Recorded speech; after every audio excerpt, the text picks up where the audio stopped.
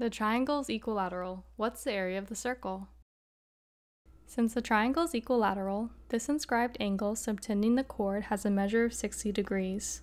We can draw these two radii to form a central angle which also subtends the chord. Although the relationship between these two angles isn't immediately clear, it's actually easy to find.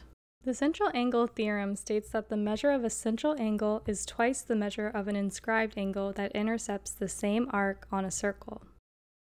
Since the inscribed angle in our problem is 60 degrees, that means that the central angle is 120 degrees. And since it's formed by two radii with the same length r, those radii with the chord create an isosceles triangle. We can split this triangle along the chord's perpendicular bisector to form two triangles. Each contains a 60 degree and a 90 degree angle, which means the remaining angle is 30 degrees in both triangles.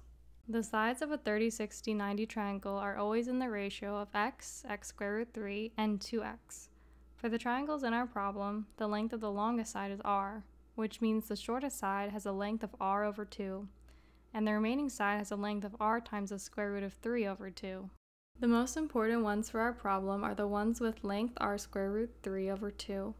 Each of these sides forms half the chord whose total length is 9.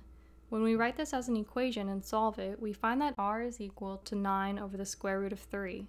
Since we're looking for the area of the circle, we'll start by squaring r to find that r squared is 27, which means that the area of the circle is 27 pi.